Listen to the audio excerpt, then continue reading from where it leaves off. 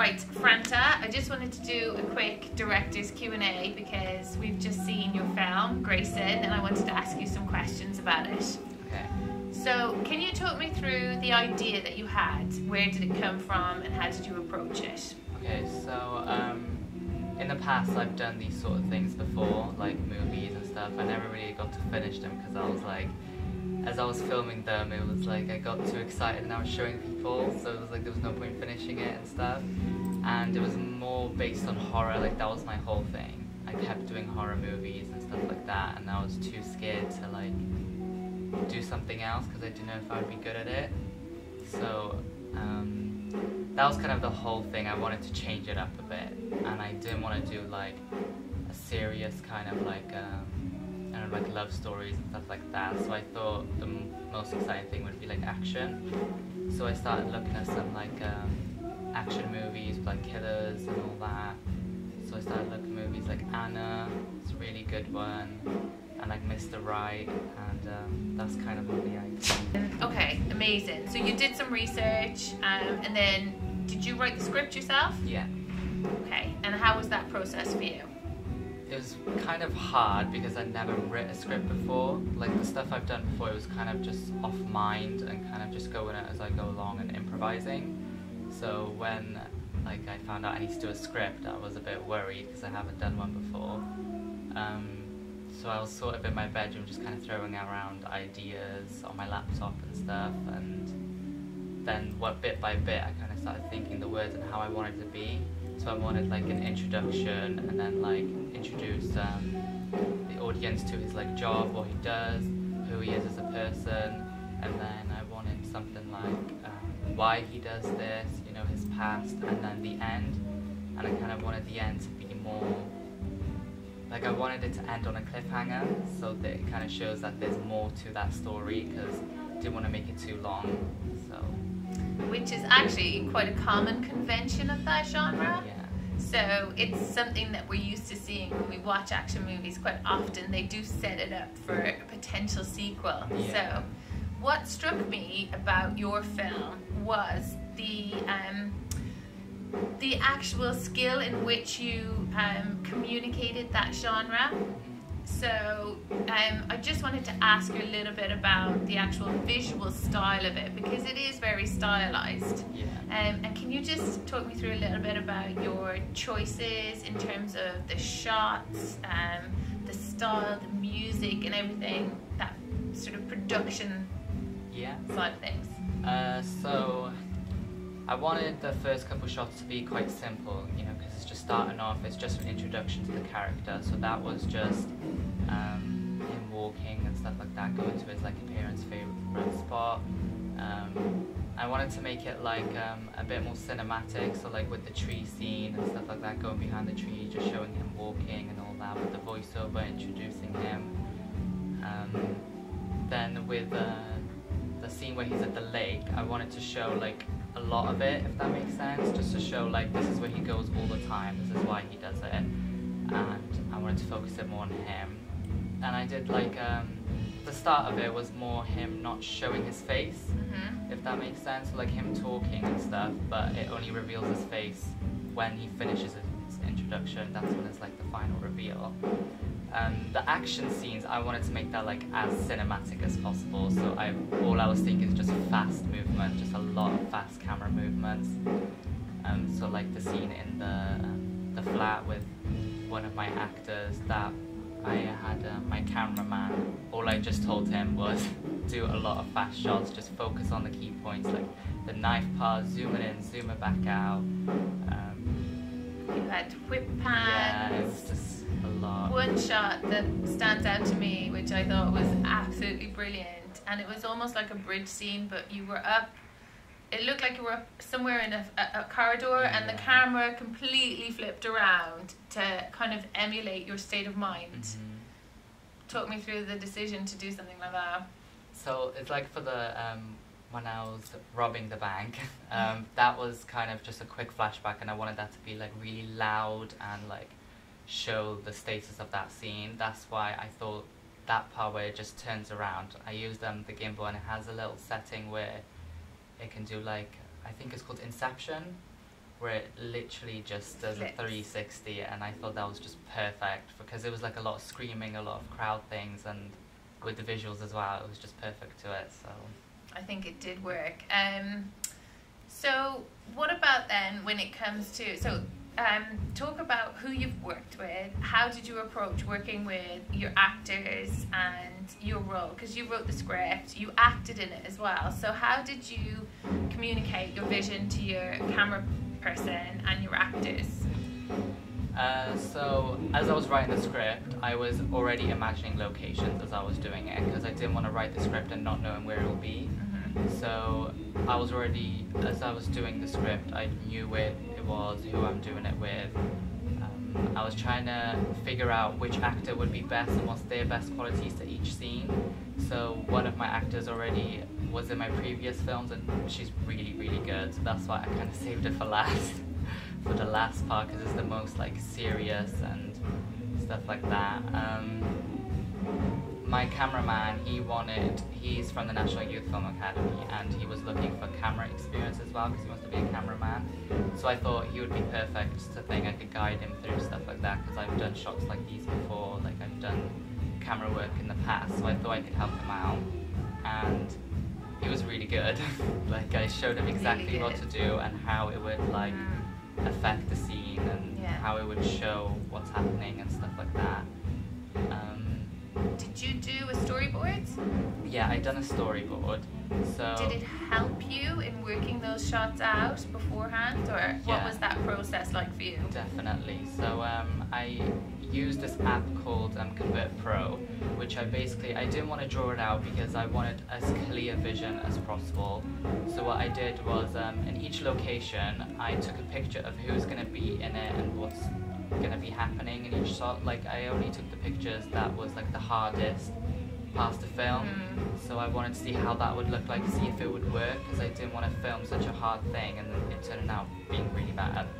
So I took some photos with my actors and put them in position of what I wanted to happen, and I converted it in the app, and it basically just makes it easier for you to draw it. So I have an Apple Pencil on my iPad, so I drew it out as like closest to detail as possible, and it turned out really good. I loved it straight away, and I just knew like when it's gonna work. Yeah, it's gonna work. Did you have that excitement? Yeah, it was just very exciting. You edited the whole thing as well. So talk me through your editing process, and also thinking about the rhythm, the pacing, those action sequences, and then how you used your music and your sound design.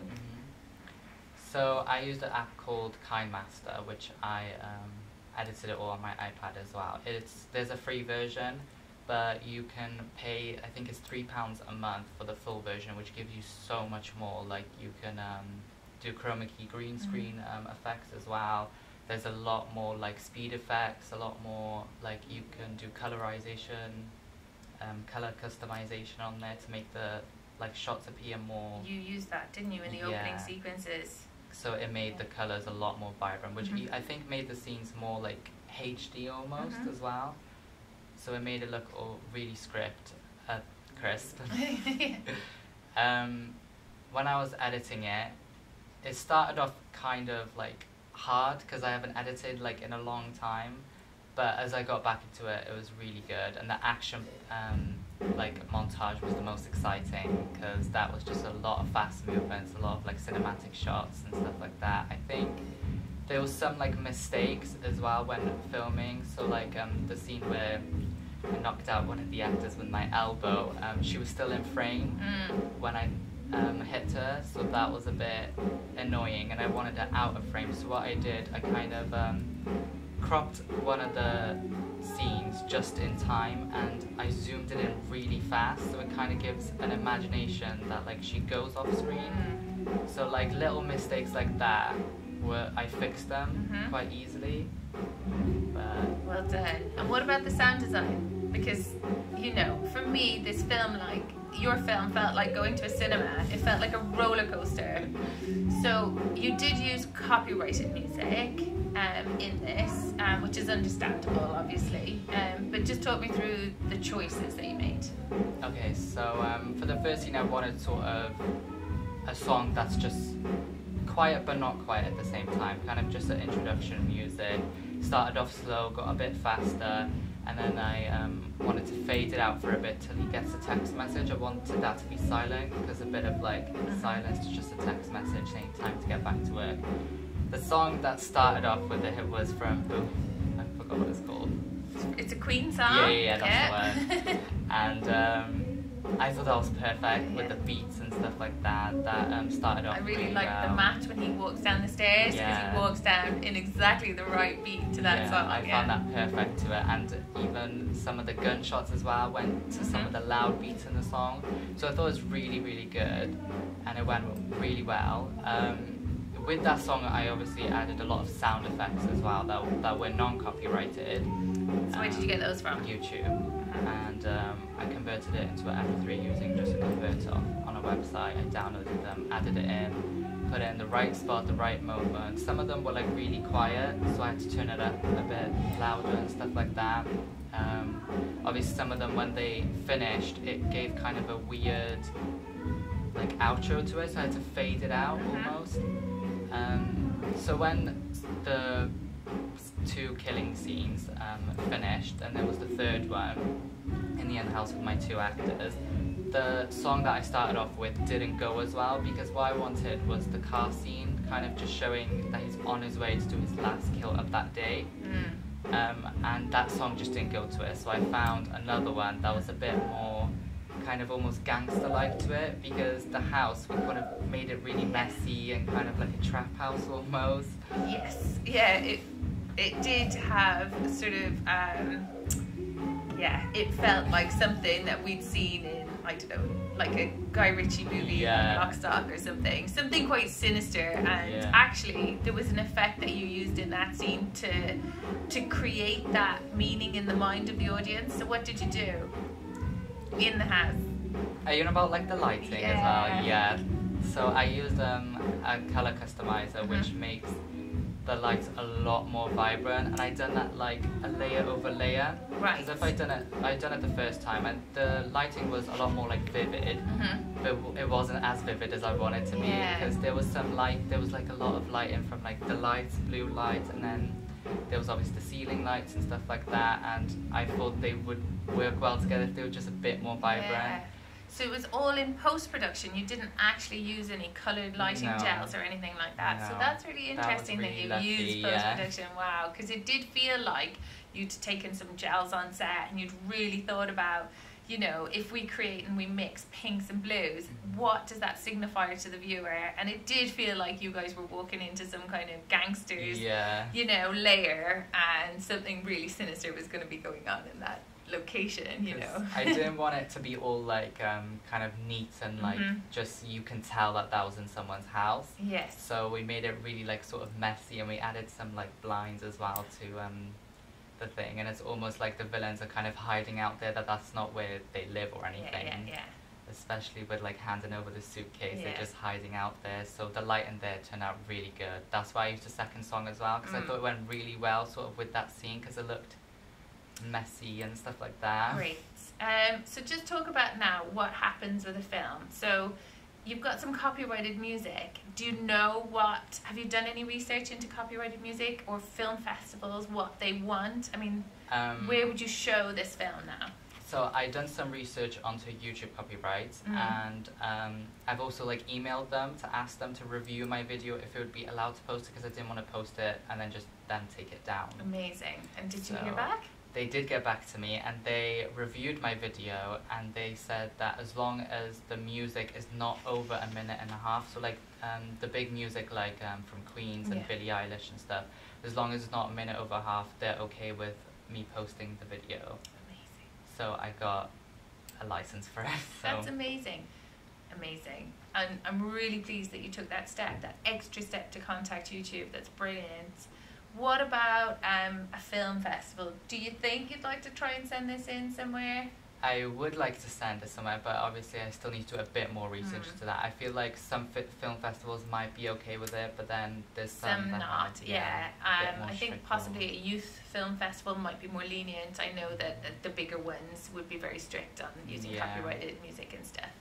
But it would be a good idea to have a little bit of research. So Cinemagic, a youth film festival, I would recommend having a look and see. And then you've got Into Film, which do a monthly screening and stuff like that as well. So they're all like for under, you know, the age of 25 students and stuff like that. So I just want to say very well done on this film. Are you pleased with the outcome? How do you feel the whole finished product is? Because I know you've got some feedback as well from online. So if you just want to give your sort of summary of how you feel about the film itself. I couldn't be more happy with it. Like, it turned out really good. It turned out exactly how I wanted to do. I think if I had a bit more time with the last scene, that I wanted to film that really at the end, because I wanted some more time to focus on my website and more of like any extra information for the last scene.